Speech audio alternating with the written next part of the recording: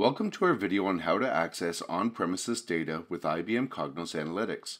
In this video, you'll learn how to create a gateway in the cloud, install and configure the local gateway client, define a database destination, authorize secure gateway client access to the database, and create a data server connection using the gateway.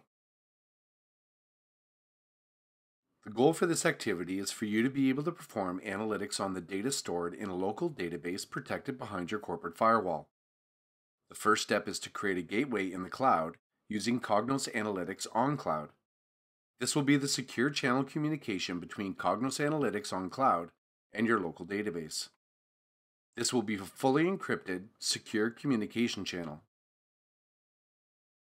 The second step is to download, install, and configure the gateway local client.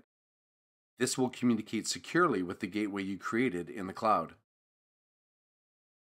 The third step is to define a database destination for the on-premises database. The fourth step is to authorize the local gateway client to access the server hosting the database you wish to access. The fifth and final step is to create the data server connection within Cognos Analytics using the gateway you've created. You're now able to perform analytics securely against your local database. Now let's look at the steps to do this within Cognos Analytics on cloud. Secure gateways are administered from the Manage portal from within Cognos Analytics on cloud. Begin the creation of a gateway, click on the Manage option, then choose Secure Gateway. Clicking on the Create button will launch a wizard which will guide you through the creation process. The wizard provides indicators at the top of the panel which shows you where you are in the creation process. The steps consist of creating the gateway, adding a client, adding destination, configuring access to the database destination, and finally creating a data source that references the destination or database. On the Create Gateway page, first thing you'll need to do is provide a name for the gateway. You want to specify a meaningful name for later reference. For this walkthrough, we'll name the gateway Your Company Gateway, where your company is applicable to your environment. The gateway uses a security token to encrypt the traffic between the gateway server, which is in the cloud, and the gateway client, which is on-premise. The default expiration for the token is 90 days. You can override that value by either using the up or down arrows or typing in a value. The maximum number of days is 365 or 1 year. Note: when you select the Create button, this will create the new Cognos Analytics Gateway in the cloud. You've completed creating a gateway. In step 2, we'll proceed to adding the client. The gateway client is a software component that runs on-premise. The gateway client is available as a native application or a Docker command. Alternately, if you have previously installed the gateway client, you can skip this step by selecting the I have already installed the client option button and clicking on the Next button. Note: you should install the client on a machine which is continuously running. If you're looking to do a quick setup to test out creating a gateway and have Docker installed on the machine that will host the gateway client, select the Docker option. If you want to use the installer version, please watch the Secure Gateway Client installer video. In this video, we will be demonstrating the Docker version of the Security Gateway. On this page, select the Docker option button and click Next.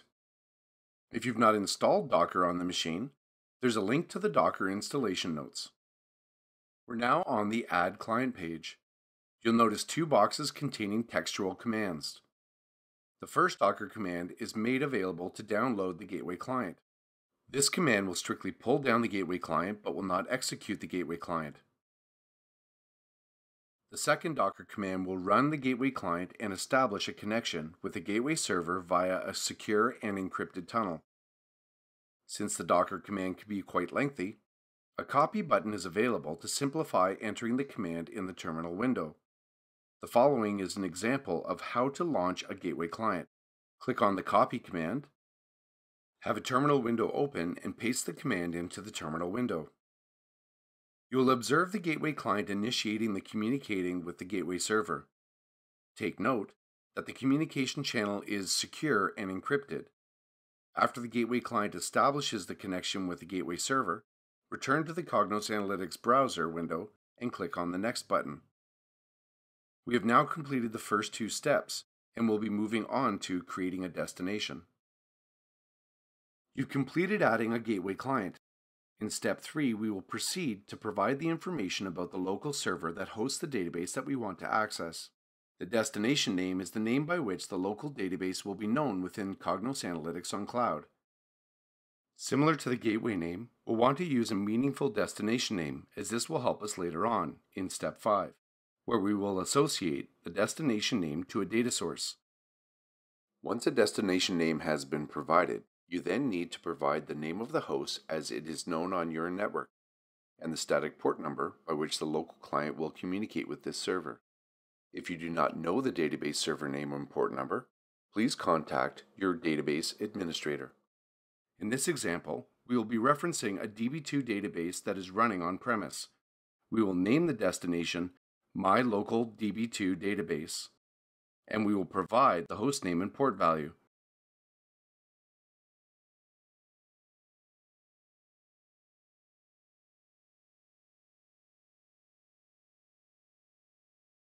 To proceed, click Create.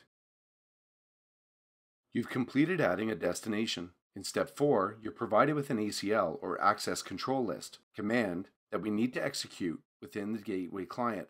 This command will grant the gateway client access to the back-end server hosting the database we wish to access. If the ACL command is not executed, the connection to the local database server will be blocked.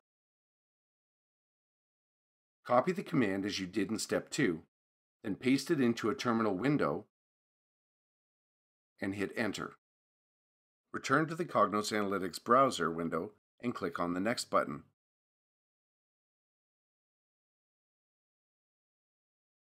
We've now completed the steps to create and install a gateway client. The next step is to create a data server connection. For more information on creating a data server connection, click on the link. To continue to the next step, click Finish.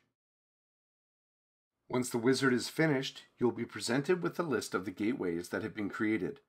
Notice the gateway we just created is not connected. You will need to refresh. Let's go back to the Manage menu and go to the Data Server Connections. I've already created a data source connection for my DB2 database, so let's go there. The only information we haven't provided is the secure gateway.